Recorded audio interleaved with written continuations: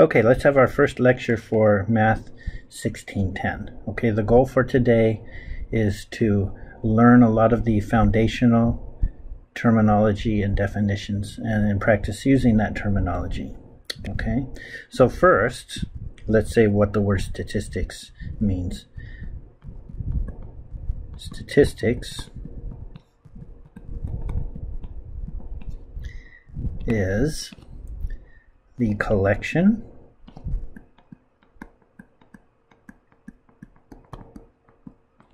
analysis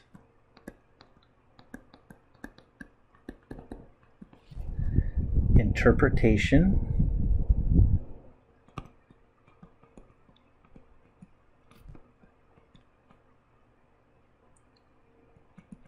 try to fit this in the screen here, and presentation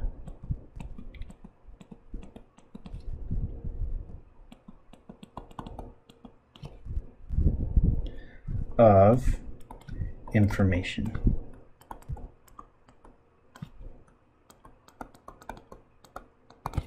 Okay? The information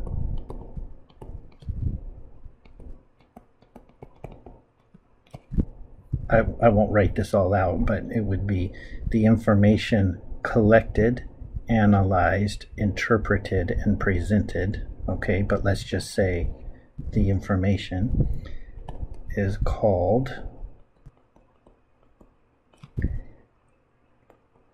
I don't care how you say this, data or data, it's up to you. Okay. The singular version of that, because the word data is plural, the singular is datum. Okay. All right. So there's two important definitions. All right. Now, there's two kinds of statistics. Let me write this out for you. You can do two different things with statistics. It depends upon your goal. Okay? If your goal is to organize and summarize, then what you're doing is you are describing a situation, and that's called descriptive statistics.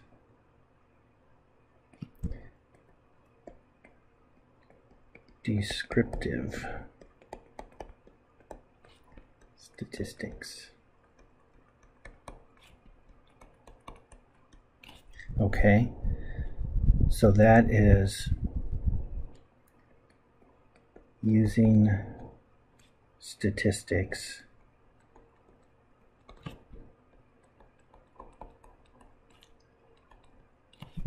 to organize and summarize.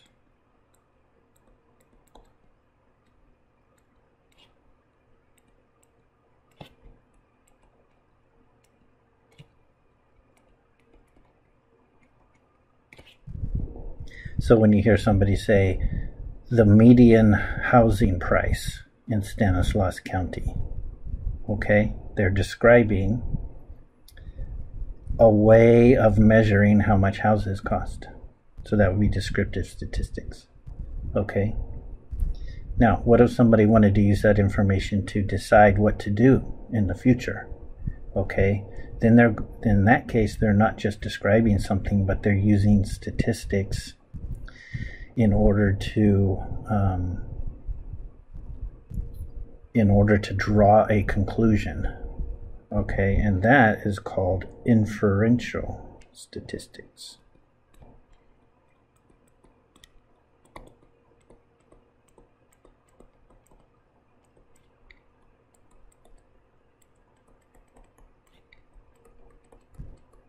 Okay, that's using statistics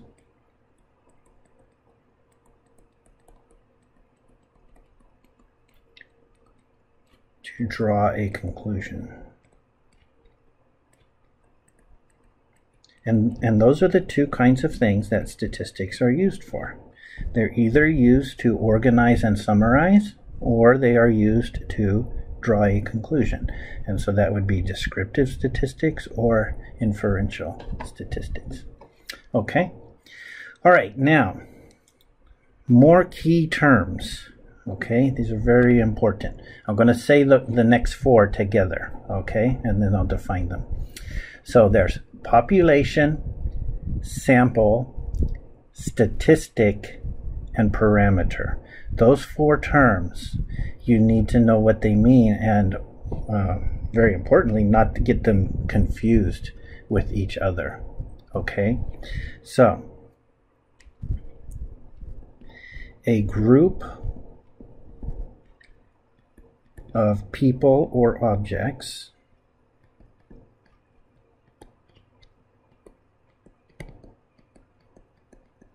that you wish to study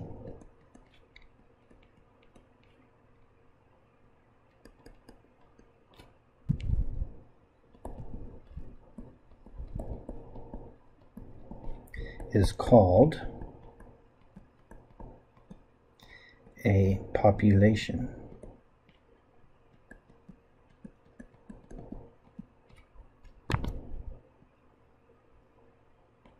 Okay?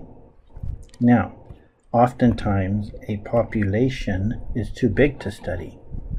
What if you wanted to find the average age of a United States resident? Okay? There's too many people to study. I forget how many people are in the United States. I can't remember, but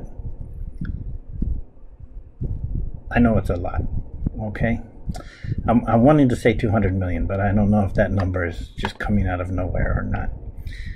But the point is, theoretically, you could study that population by asking every single person how old they are, but it's not realistic.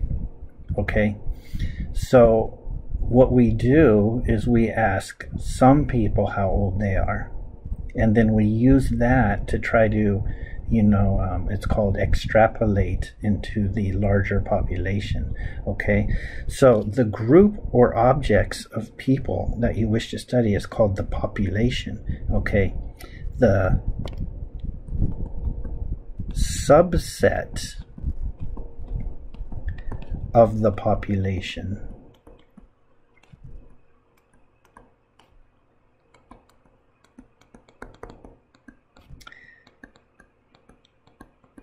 that you actually take into account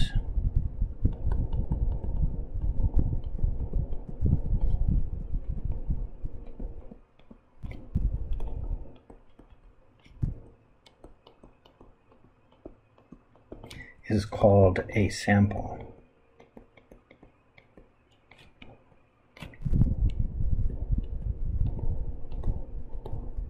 Let me give another example of this. Have you heard recently where they say Donald Trump and Joe Biden, they're running for president, right? And so they say, oh, Joe Biden's ahead by this much, or Donald Trump is ahead by this much, right? So what's the population that they studied is the population of all United States voters. Okay, but let me ask you a question. Has anybody ever called you and asked you who you're voting for because they're wanting to do a poll? Maybe, but I'm willing to bet probably not, right? So how do they know what the standings are if they haven't asked everybody? That's because what they've done is they've asked some people. I don't know how many, maybe hundreds, maybe thousands, and they do what statisticians do, which we're going to learn how to do in this class. But of course, you're not going to be a professional statistician just from this one class, because it gets very, very complicated, but you're going to learn the ideas. They ask, let's just say, several hundred people who they would like to vote for, and then based upon that, they extrapolate what they think the trend is for the whole country. Okay, so the people they actually call is called the sample. the population is all of the voters in the United States. Okay? So population is the thing you want to know about, and sample is the part that you actually study. Okay? All right, now those two go together, population and sample. Okay? Okay, now statistic. All right. Whoops, that's red. I don't want red. All right, a number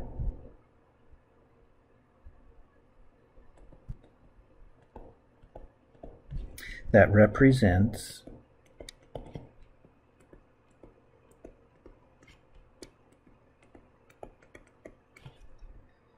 a property. I said statistic a minute ago, but I actually want to do a different word first called parameter. A number that represents a property of the sample. I'm sorry, I got that word wrong. Of the population.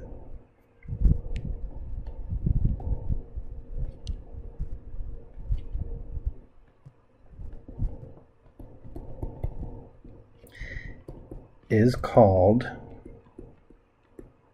a parameter.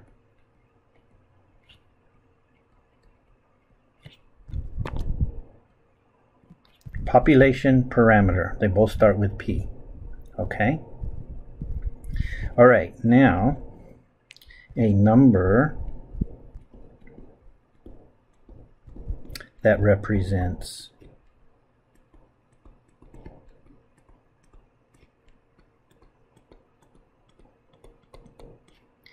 a property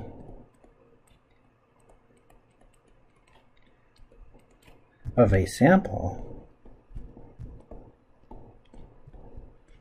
is called a statistic. Sample and statistic, they go together. Okay, so we have these four words here: population, sample, parameter, and statistic. Okay, so the population is the group that you are wanting to know about, and you would have a parameter of the population that you're wanting to study. Like, let's just say this: the average height of US citizens. Okay, that might be something you want to try to get your mind around. What's the average height of US citizens? Okay, so in that case, the population would be US citizens, and the parameter would be the height of the US citizens. Okay, but you would not measure every citizen. There's too many, it would take too long. So you would only measure a subgroup, and that would be your sample. And the height of the people in the sample, you would write that data down, and that data would be called a statistic. Do you see how that is? So you want to know about the population. The quality that you're studying about the population is called a parameter. Okay? You only take a smaller group called the sample, and you measure that same quality for the sample, but when you're looking at a sample, that quality is called a statistic. Okay? Remember, population and parameter go together. They both start with P. Sample and statistic go together. They both start with S. Okay? One more definition, and then we'll practice using these words here. Okay, the last one I want to define is called variable, or actually more technically is called a random variable. Okay? So a random variable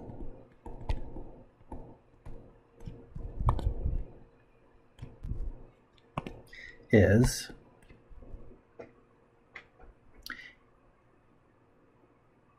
a characteristic or measurement that can be determined for each member of a population.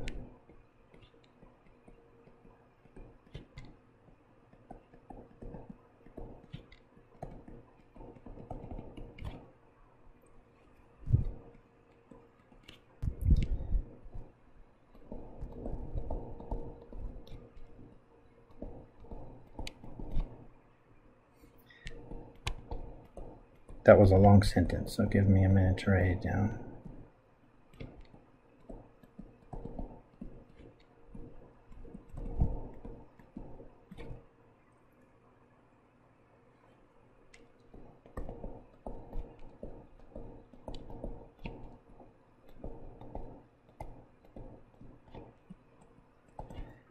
Let me scroll up a little so you can see that whole thing there.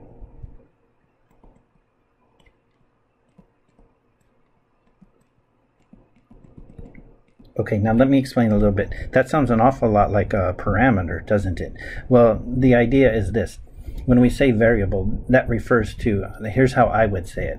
I would say that variable is a letter that stands for a characteristic. Okay, I wrote it the way it is in our book, but I would say that the random variable myself, I would say, isn't actually the characteristic that you're measuring, but it's a letter that stands for that characteristic. You see, like if I wanted to measure the height of U.S. citizens, like I said a minute ago, then that would be my parameter, and I would say something like x equals, and I would say x is going to stand for their height, right? So x would be the variable. It's not any different than you're used to in any other math class, but I wanted to write it down anyways because I want to tell you that there's two kinds of variables. Numerical, which is exactly what it sounds like, it's a number, okay?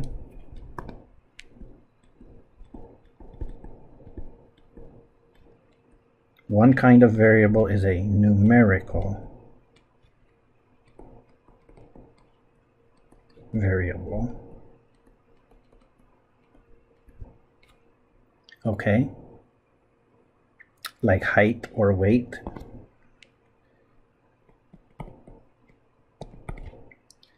Oh, that should say not IE, but it should say EG.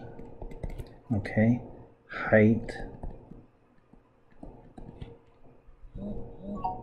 or weight. They're numbers. Okay, the other kind of variable is called a categorical variable.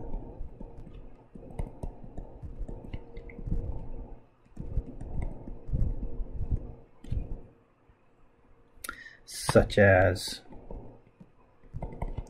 maybe hair color or political affiliation. Those aren't numbers. They're categories.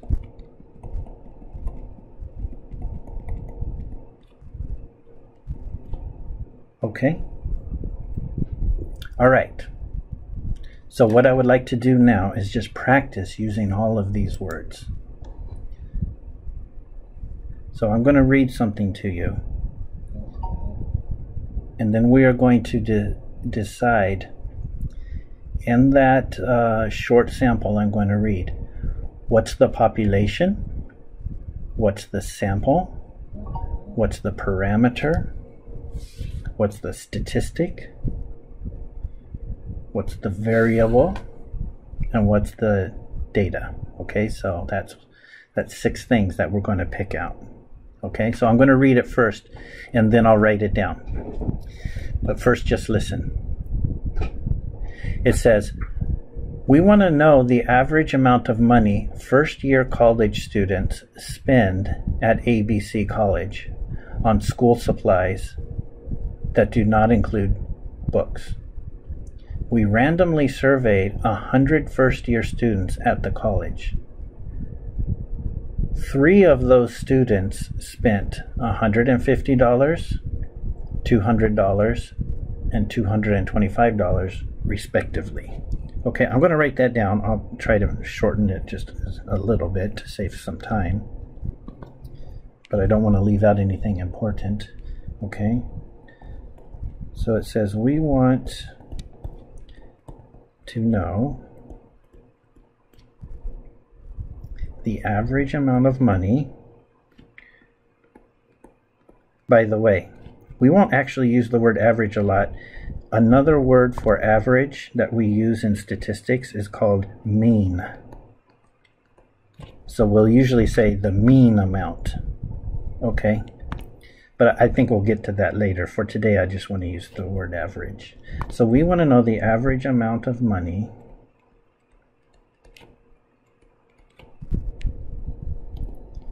I'm just going to say freshmen instead of first-year students. I know it's not always exactly the same thing, but it's pretty much the same, and it'll save some time to say freshmen. Okay. Spend at ABC College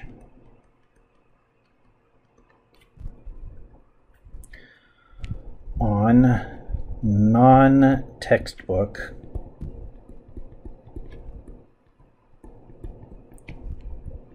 school supplies.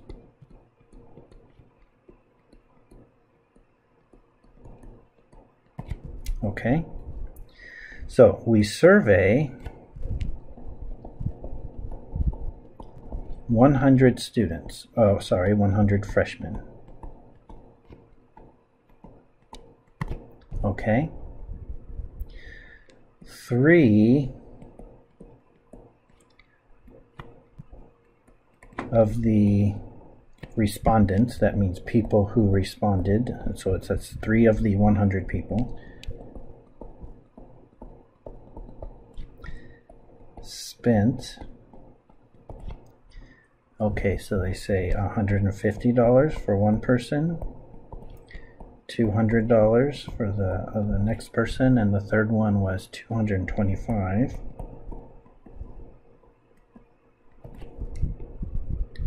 Respectively. Do you know what that word means when it's used that way? Respectively means when you say that there's 3 people and then you list these 3 numbers. You're saying that the first number goes with the first person, the second number goes with the second person, and the third number goes with the third person. That's what the word respectively means. Okay, so what I want to practice is, let's find the population,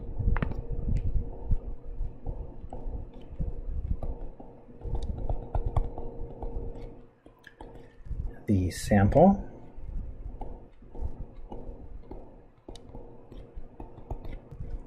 the parameter,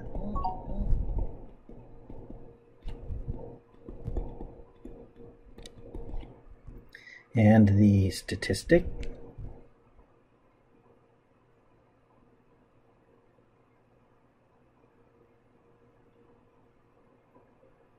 sorry, I had to pause there. I'm trying to think about how much room I'm going to need. Okay. And then variable.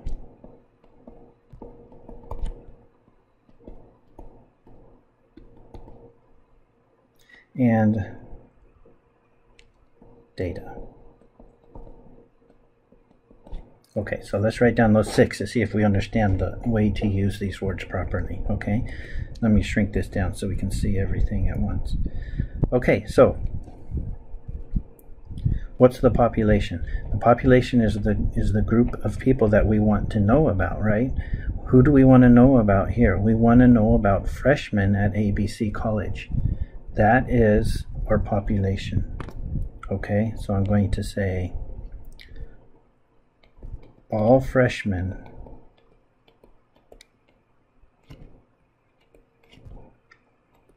at ABC College. That's our population that we want to know about. Okay, what's the sample? Well, notice we did not ask all of the freshmen how much money they spent. We only asked 100 of them. Those people make up our sample. Okay, So sample is the 100 freshmen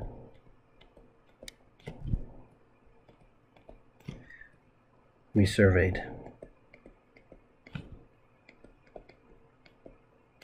Okay. Okay, what's the parameter? The parameter is the thing about the population that we are wanting to study about the population. Okay, so what is the parameter here? The parameter is the amount of money that the population, I'll underline the population in blue, but I'm underlining the parameter in red. The parameter is the amount of money that the population spends on non-textbook school supplies. Okay, I guess the word spend should be underlined in red. So I underlined the population in blue and the parameter in red. Okay, so I'm going to write down here for parameter the amount of money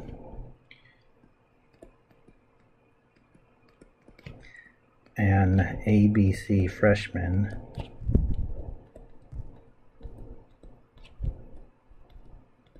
spends on non-book supplies. Okay. Oh, I'm sorry, I left out a word there. I left them off. The word average. I didn't see that. So let me squeeze that in here.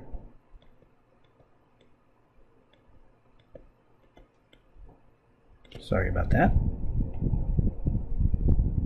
Okay. So what is the statistic? Well, remember, we didn't ask everybody in the freshman class. We only asked 100 people. Okay, the statistic is the average amount of money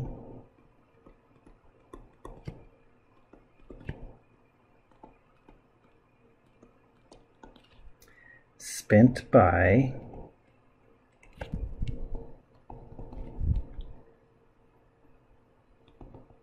the 100 people sampled, or let's say surveyed. That's the word we've been using.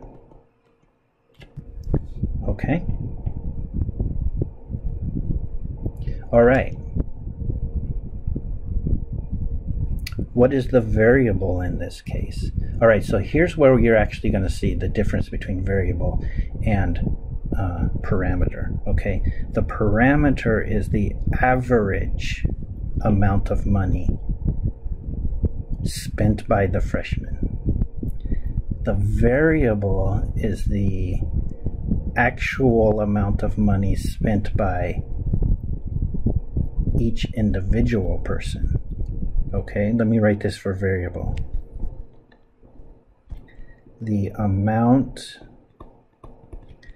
of money spent by each individual freshman. I'm not going to keep repeating on non-textbook school supplies. Okay, I think it's okay if we leave that off here. Okay, so just for a second before we do the last one, let's just look at the difference between variable and parameter. Okay, let's put it in light of another example. Suppose there's 5 people in the room and you wanted to know the average height of the people in the room. And maybe you calculated that the average height is 5'7". Well, it might be the case that not a single person in the room is 5'7", right?